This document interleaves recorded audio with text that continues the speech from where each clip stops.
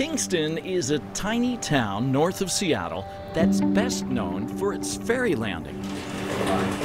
But lately, it's famous for something else. The Kingston Firehouse Movie Theater is a literal mom-and-pop operation. Enjoy the show. That's owner Craig Smith, his brother Kent, and Craig's wife Becky behind the counter. This place took a star turn in the national spotlight a couple of weeks ago, appearing on CBS Sunday Morning. A film buff determined to defy the odds.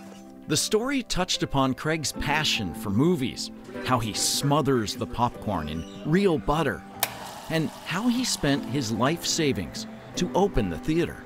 You cannot believe how many people saw the show and go, you know, I've been driving by that marquee twice a day for 10 years, and I've always been meaning to drop in there.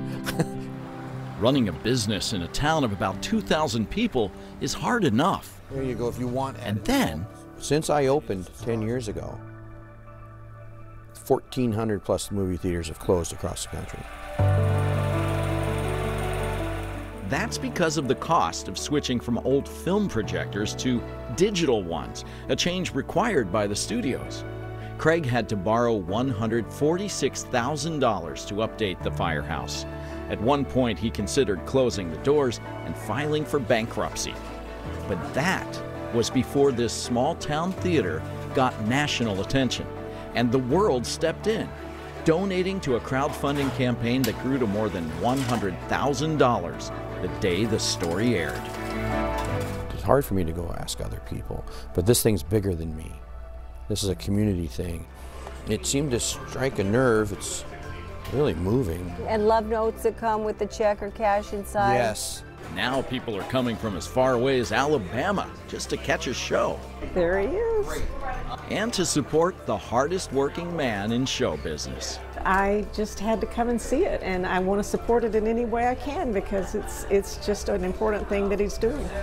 Now the audiences Craig talks to before every movie screening want to hear his story. We've had a lot of donations. We're going to pay off all our bills. And the owners of the firehouse say there's one thing we can all do to keep the screens lit at small theaters everywhere. Go to the movies. It's a wonderful experience to share with friends, and there's nothing like it. And go more than once, and always buy popcorn and candy. Thanks for coming. Yeah. Thank you.